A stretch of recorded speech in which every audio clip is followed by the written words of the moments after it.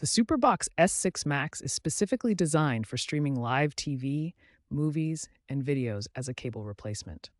This means a stable internet connection is absolutely crucial for optimal performance.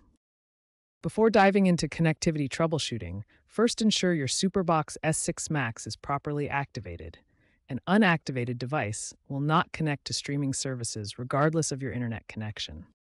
Next, verify your internet speed meets the minimum requirements.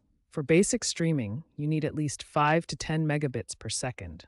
For video on demand services, 25 megabits per second or higher is recommended for smooth playback.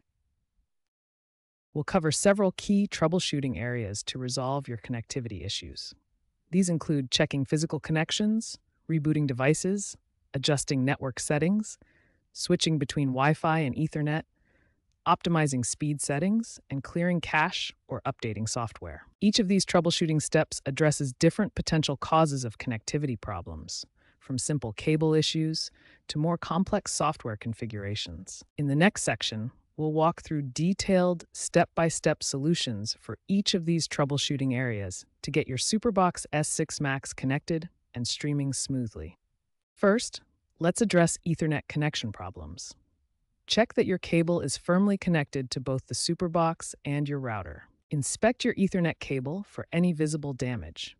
Damaged cables with exposed wires can cause connection failures. Try a different cable or router port if damage is found. For Wi-Fi issues, navigate to your SuperBox settings and verify you're connected to the correct network. You may need to re-enter your password or forget the network and reconnect. If connection issues persist, perform a complete power cycle. Turn off your SuperBox, router, and modem. Unplug them for 30 seconds, then plug them back in one at a time, starting with the modem. In your VOD app settings, adjust the internet speed to faster for better performance. You can also clear the app cache to resolve streaming issues. Check for software updates using the TV-ROM Updater app in your SuperBox App Store. Keeping your firmware current can resolve many connectivity issues. If all previous steps fail, perform a factory reset as a last resort.